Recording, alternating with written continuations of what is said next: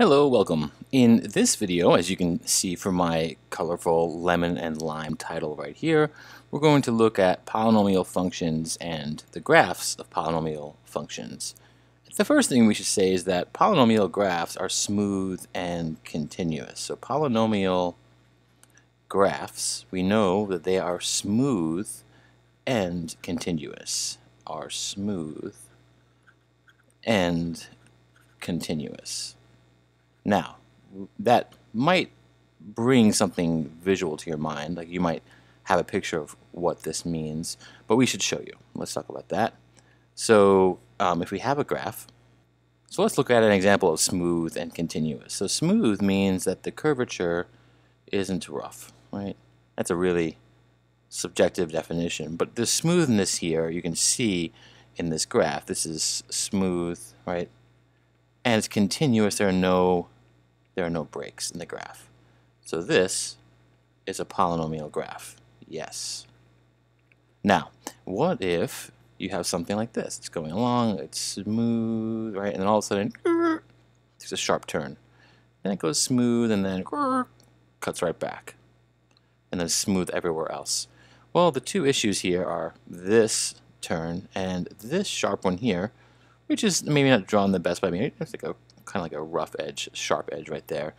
Sometimes you refer to these things that this is a cusp, which is a really sharp turn, or a corner, and those aren't necessarily objective definitions. They're just words describing the parts that are not smooth. So this is not a smooth graph, so it's not a polynomial graph. No, it's not. And then finally, we look at a graph that's smooth, but then all of a sudden maybe stops here and then bounces, starts to bounce up, an open circle and a break here, and then it goes on. So this is smooth except at this spot where the graph is undefined, and this spot right here where it breaks. So we have an undefined spot, undefined, and we have a break. So this is not continuous. So continuous, as you can see, is a graph where there are no holes or breaks. Right, so this is not a polynomial function. So when we say continuous, we mean there's no spots where it's undefined, there's no spots where it's broken, and smooth, there are no essentially sharp turns. And we're not going to ask you to interpret a graph that's not somewhat obvious at this point. You're going to see a sharp turn or a clear break, and if you see that, you know it's not a polynomial graph. What about a polynomial equation? Let's look at that next. So polynomial equation. Polynomial equation. And here the main goal when we look at polynomial equations, let's just say in general, and we look at them and we're trying to focus on a couple of things. We're focusing on the leading terms, and we'll specify what that is. That's important. And we're trying to look at the zeros or the roots of the polynomial, and we're also looking at what's called the multiplicity, which we'll get to soon. That's the exponent or the power of each of the roots. Now, in general, a polynomial equation, let's call it p of x, is something written where you have a coefficient an times x to the n power. And this highest term, it's a non-zero term, right? An is not zero, otherwise this would just cancel out. This is the highest power, and we call this whole thing the leading term, and it tells you the degree of your polynomial.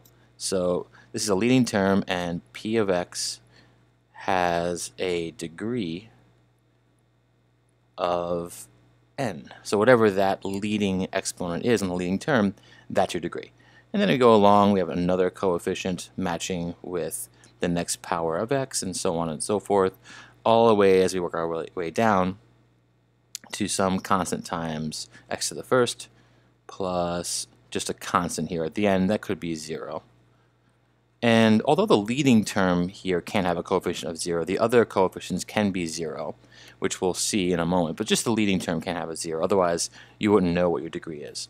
So we say there are two things here to think about. The leading coefficient is not 0, and n has to be positive. And that's because suppose you had x to the negative 1, right? X to the negative 1, for example. If n was negative, that would be 1 over x. And this is not a polynomial function.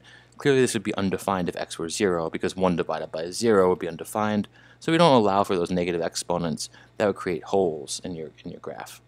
So why do we care about leading terms? Let's start there. Why is that so important? Well, this leading term right here determines the shape of your graph. So we can say that, go down. So leading terms.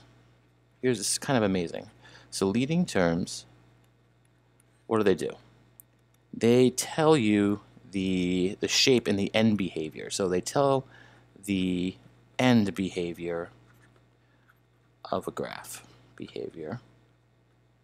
And why is that? Well, it's because since the highest powers, right, the largest exponents you have matter the most as x approaches positive or negative infinity. So, and we'll be able to prove this, but suppose you have some polynomial function, and we know that the leading term, say I'll call it LT for leading term. Let's say our leading term, right, is both odd and the coefficient of the leading term, an, is positive. The amazing thing is that if you have an odd polynomial, now just as a base for myself, what I'm going to sketch is a cubic function, this shape right here. You don't have to sketch it yet, just take a look at this, something like this. Now this is an odd polynomial, x to the third. But if you have x to the fifth, or x to the seventh, or x to the ninth, or even x to the first, even though different stuff will happen in the middle, the end behavior will be the same. So I'm going to highlight the end behavior, this piece here, and this piece here. We don't necessarily know what's happening in the middle, so I'm going to indicate that with a dashed line. Right? It could be a really flat one. It could be it could have several bounces in it, right? Not too sharp of a turn. But we don't know what's happening in the middle here. We just know that the end behavior is going to look just like it would for a cubic function. And what does that mean? Well, in this direction right here, let's say you have an x value and you keep going up in x values. You look at the height of the graph and you see it's going up and up and up. So it tells you as x approaches positive infinity, y approaches negative infinity, and over here, as x approaches negative infinity, positive infinity, y is getting higher and higher, y approaches negative infinity. So that's pretty amazing, right?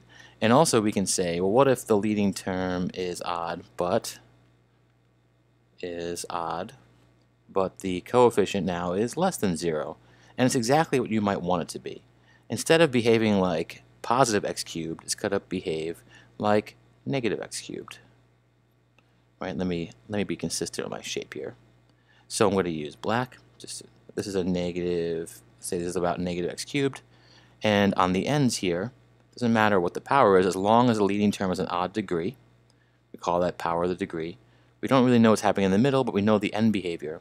We know that as x approaches positive infinity, y approaches negative infinity, and over here, as x approaches negative infinity, y approaches positive infinity. And what you could say in all of these cases is that here, when the coefficient is negative, x and y are approaching different things for odd degrees.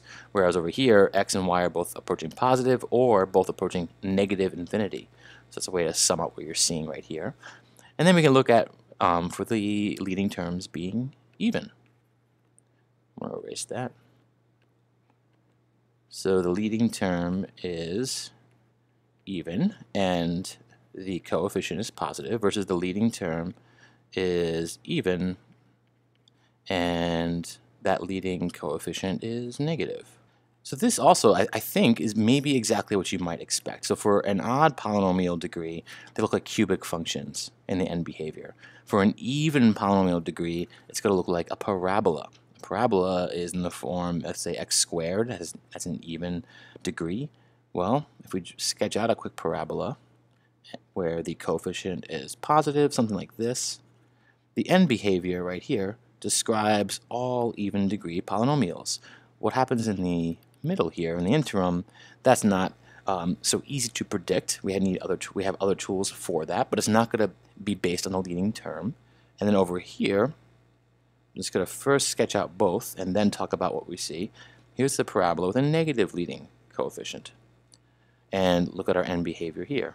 So what I often do when I'm trying to imagine the end behavior of a polynomial function, I will sketch out a parabola if it's an even degree, or a cubic function if it's an odd degree, and then if it's a parabola, I'll have it open upwards if it's a positive coefficient, and open downward if it's a negative coefficient. Then looking at the graph, I can make sense of it.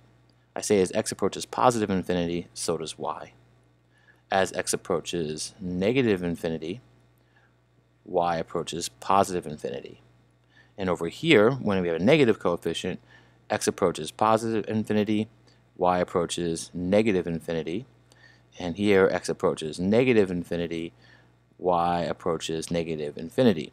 Now, what I have to think about here is that with a negative coefficient, both of the y values are approaching negative infinity, whichever direction x is going in. Whereas if we have a positive coefficient, we can see that the y is approaching positive infinity, regardless of the direction that x is going in. And that's a nice way to maybe summarize this. So all of this work right here tells you the value of a leading term. In the next video, we're going to look at the value of zeros. All right, thanks.